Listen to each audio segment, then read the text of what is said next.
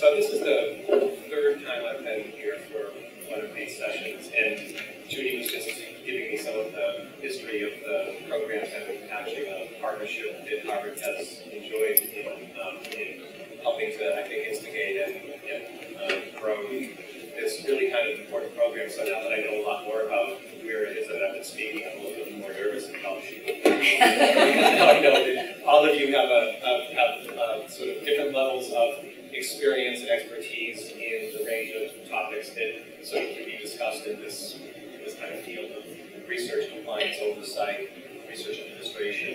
And then I'm also nervous because I recognize some faces in the audience, so that if I'm puffing myself up or claiming to do things that I actually haven't done, there are actually some credibility checks here in the audience that I'm looking at right now. So I'll try to keep it realistic in terms of my own experience and how it might relate to you, which I think is really significant. So many of you may not fully be aware of what somebody who manages government relations and communications does on a daily basis and how that might interact with what you do. But in most of the large research universities in particular, there are significant and growing areas of government relations because of the, basically in the last 20 years, the increasing interactions with the federal government. And it is, truly a partnership with the federal government.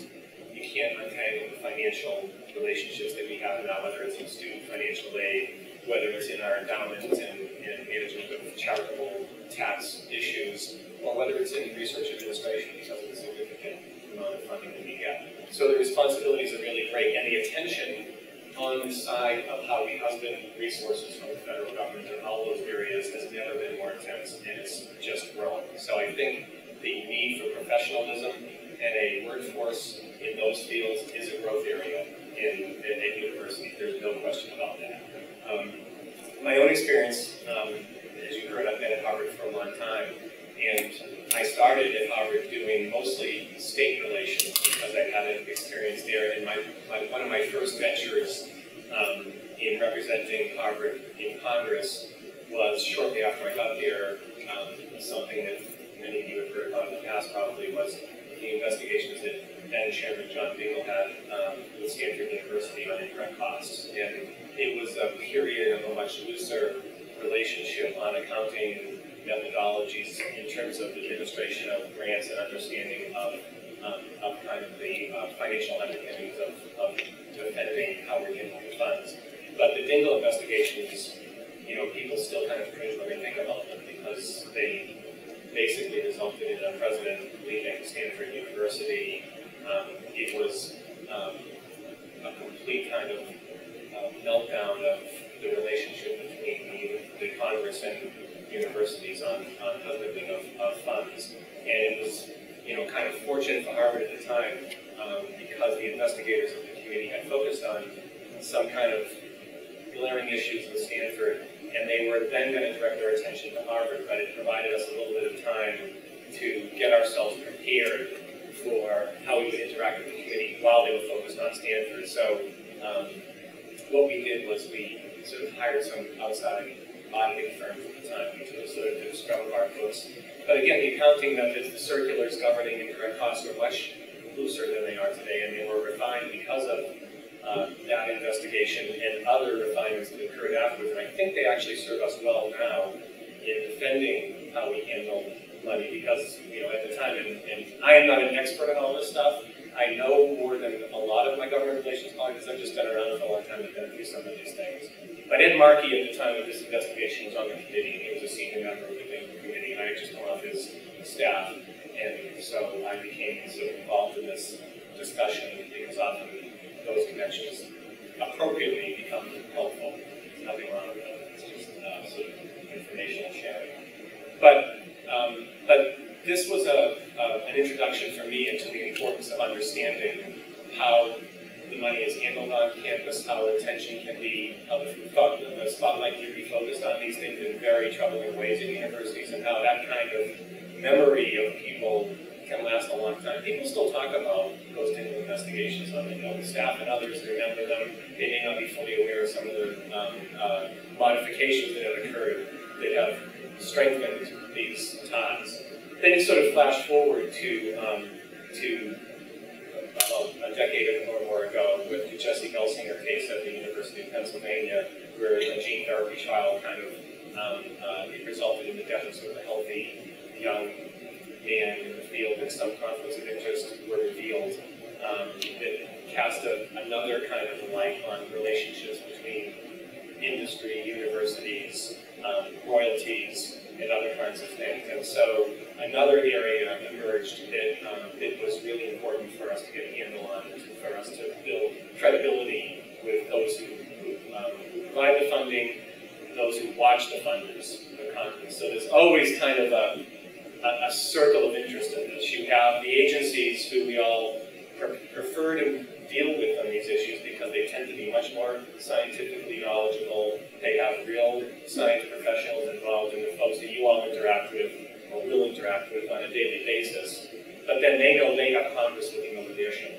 So typically you'll have NIH coming down hard when the heat gets raised on them because Congress is conducting hearings, dragging them in from Bethesda before the spotlights, sending letters demanding them to produce paperwork on relationships with universities or with industry, and then therefore they put the squeeze on the universities because they're trying to demonstrate that they're being responsive as well. So it's a very tricky kind of business that you get involved in. Increasingly, focus has been raised on international relationships. So now many of the larger schools around the world around the country are engaged in world issues. Their schools of public health are administering programs, aligning patients, working and administering therapies in some cases, and therefore the whole issue of informed consent, what it means not only with certain populations in the U.S., but what it means in different countries who have different kinds of national standards. What does that mean in terms of administration? And I would say that most large research institutions have had issues on every one of those areas: conflict of interest, indirect cost, international informed consent, or even just informed consent as it relates to emerging fields like stem cell research and others. So current practices, as they emerge, can still come into play when Congress begins to adopt new guidelines for new therapies or new areas of research like stem cell research. So what you're doing today may change, standards may change in a few years, but that paperwork and those consents that you may have today will apply down the stream when those kinds of policies are being revised in Congress because of new possible areas of research that come up. So the whole idea for government relations people who typically spend most of our time working to generate new funds in government, right? So a large portion of the time of the people who work in our office is devoted to talking about the great science, letting the press and the members of Congress know of the great work we're doing with the funds that we're getting, and typically, in a bipartisan fashion, there's strong support for that. The question typically is, how much can we possibly provide for particularly biomedical research, which most members of Congress really care about because almost in the House they have parents who they're dealing with illnesses or a spouse that has problems or children. But in the Senate, you have an older cohort who are themselves experiencing a lot of these issues. So there's broad support for these kinds of areas of research.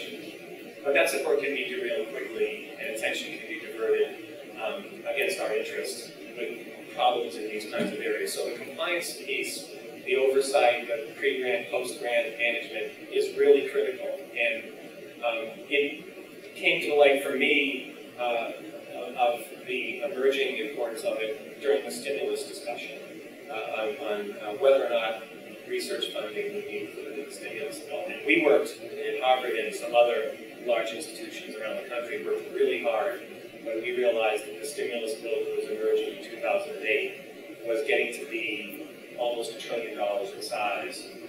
We put a tremendous amount of effort to get research funding included in that, because if a piece of legislation of that size, which is almost the size of the entire federal government's single-year budget, is going to be produced, and it didn't include university-based research, then you're relevance has to be questioned. So we made strong arguments, and we worked really hard to convince thought leaders in Washington and Congress to include a significant amount of research, because we argued that that would be about innovation going forward, that they would be, as they were repairing the bridges and the infrastructure and the grid and other things supposedly the stimulus bill was aimed at, that they could at once create the new technologies that would be carried on all these this new infrastructure that they were building. And they bought that argument, and they put a significant amount of research, and the largest infusion of research dollars in any single bill since post-World War II, as far as I can tell. And so there was $23 billion in new research money of all kinds. There was in particular $10 billion in NIH, and I think $3.5 billion in the National Science Foundation. And that's critical to where we're sitting right now, because as we told Governor Patrick, and as he told his friend Obama, especially NIH funding was critical to the country, but he knew in the back of his mind what we told him, which was $1 in every $10 comes to Massachusetts. So we had done the math, and we said for every billion, if we can get $10 billion in NIH funding, $1 billion is going to come to Massachusetts. And we actually did better than that. And so there's a significant infusion of money, and then we knew that the watchdogs were going to really be out on this stuff. So that's when we started to have a lot of meetings at Harvard, and I know what's happening at MIT and elsewhere, BU, about how do we administer this, because we know in this hot political climate where everyone is now talking about the stimulus bill as government waste, the worst thing that can happen to us is for people to find examples where we wasted money, where we got either silly kind of grants, they can only be silly sounding grants, even if the science is fantastic. And so a number of us worked really hard at Harvard. You know that people were being hired to help us with the compliance and oversight, not simply because of the new and really daunting kind of requirements that were imposed, the quarterly reports, and now to have to figure out a way to report on jobs. And I know that some of you have wrestled with the ever-changing definitions over that time of how you could count the number of jobs. But this became a really important thing for us to follow. I literally read the titles of over 800 grant applications at Harvard just because I was worried that some silly-sounding grant application would go viral and be on Fox News Network, and they'd be all over Harvard for this kind of thing. And it's kind of interesting because, in fact, there were a number of inquiries about grants, and a couple of instances we sort of lucked out that the grant didn't really come to fruition because one faculty member got tenure actually and couldn't devote the time to the grant, which was really great research, but would have been a difficult one in the public arena to defend because its title was something about this is the one on the hair salons in Brazil or something like that, yeah. And it was about dealing with studying the impact of chemicals and other toxins in the environment, like a beauty salon. But in a country stressed for resources, that would have been a difficult one to defend. But there was another one that we started out that really I lost a lot of sleep over, did a lot of work on, and turned into be one of the highest risk ones for us, we thought, in terms of reputational risk of the grant, to one of the ones we now trumpet on the Hill as an extremely important expenditure of money. And that was one that was a National Science Foundation grant, and I think it was a $10 million grant. It had been in the pipeline beforehand, but it was about developing robo-bees that sounded kind of silly the way NSF was actually putting a press release out. We actually didn't force, but we actually appealed to NSF to change the press release that they were putting out because all I could see was mechanical bees with like a Harvard sweater buzzing around on the Fox News network, and we would have been on, every single kind of snarky television commentators. And we did make a couple of them, but eventually what we turned it into was this research is really phenomenally cutting-edge, multidisciplinary robotics research that could, in all kinds of engineering and computer sciences and computational stuff, and with really good defense applications and surveillance applications, and defense is a popular area on the Hill for, and we kind of turned that into one of the things that we're actually trumpeting now. We actually brought, and in the last trip that we took to Washington with President Faust, we actually had a prototype of the robo-bees made up that we gave to a couple of members of Congress and to the head of the Office of Science and Technology Policy. So, but this was all of this kind of work in trying to forestall some unfortunate story is all intended to preserve our reputations, all of our reputations, and how we handle federal research funding, because it's critical. You know, we also are involved in a lot of coalitions that involve some of the other institutions that I've heard represented around this room, and we do engage pollsters at times to test, you know, what the public opinion is of universities, of research, of our importance, of our credibility. And the fact still is, and I can show you recent research from this, I'd say in the last 6 months, that still shows that in an era when there are almost no institutions that have very much credibility at all in the public, universities still do. Scientists are really high in their credibility factor with the public. Institutional presidents and CEOs of hospitals are really high. Put a white jacket on somebody and they're very high credibility rating if they're involved with a university or a private or independent hospital. Put them in an industry setting and they're slightly less credible in the public's eye, which is interesting for us to keep in mind as we now are more increasingly working with industry. And it's important for the research, it's important for the funding, it's important for the researchers to understand how their work can be translated and practical. But as we do that, we have to understand that there are issues about our credibility and our partnership that I think is the most important currency that we have.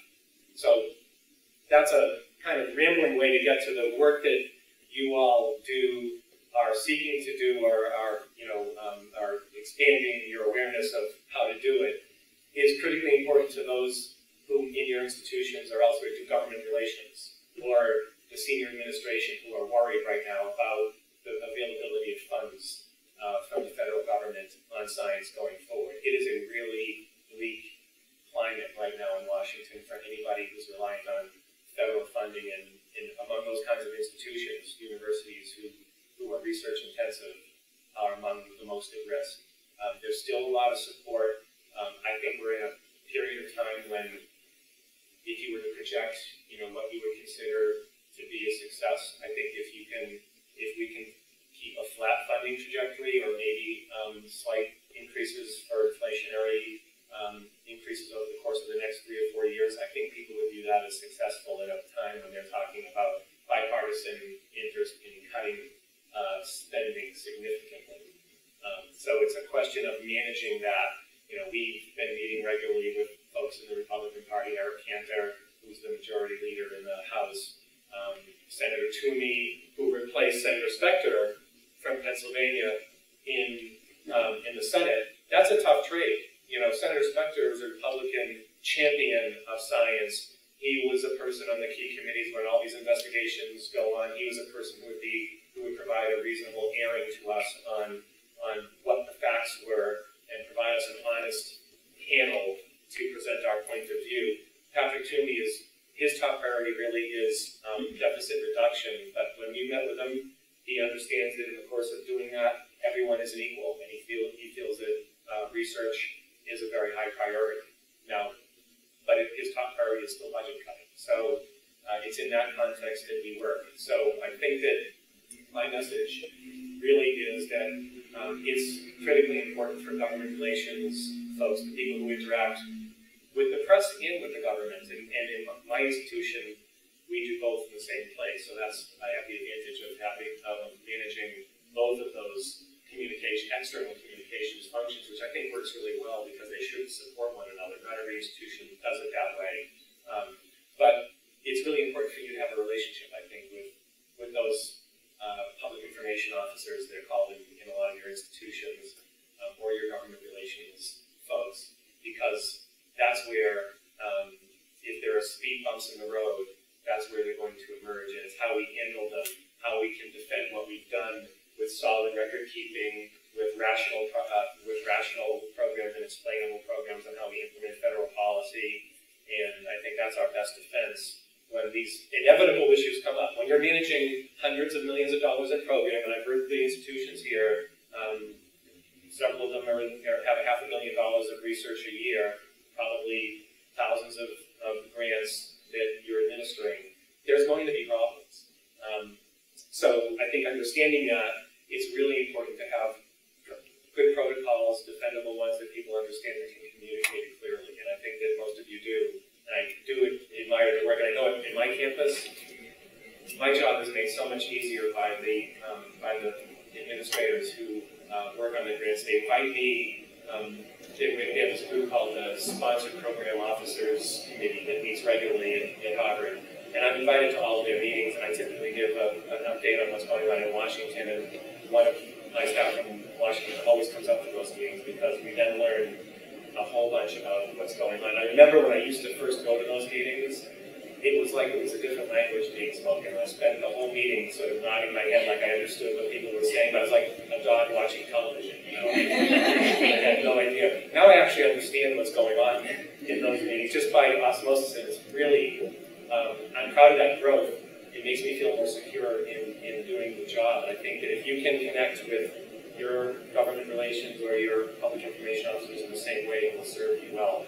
I wanted to mention one other area that I think is an expanded interest in, and it's an unusual one, but it really comes out of the other area that the government invested heavily in. You have the stimulus money on the one hand and the TARP money on the other, sort of the Wall Street bailout money.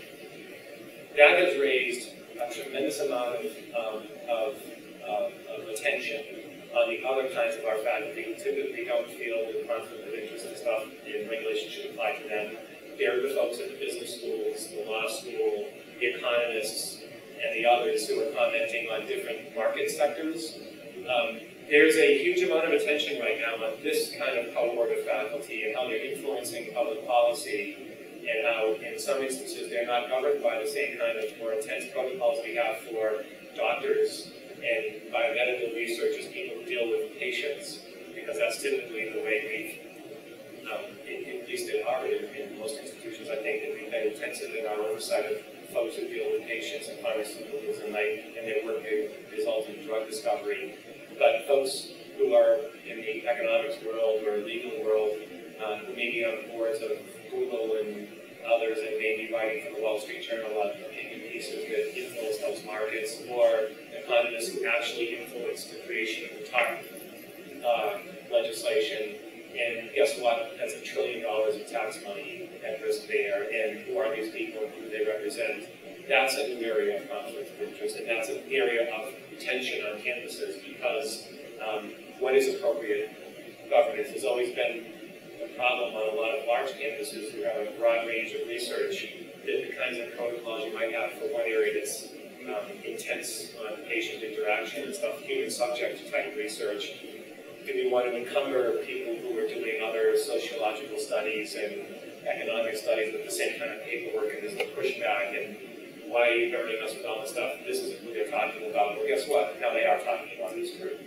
And there was that documentary that I think that won the Academy Award this year that has raised some additional attention on it. So I think it's something that campuses really have to keep in mind, and I know that at Harvard it's one of the ones that we're wrestling with in developing new across-the-board protocols for conflict of interest. But I'm mentioning that because this attention on relationships is really becoming much more intense and broadening beyond, relationships. So I think with that, I'd be happy to stop and we can have a question and answer or just your comments and stuff.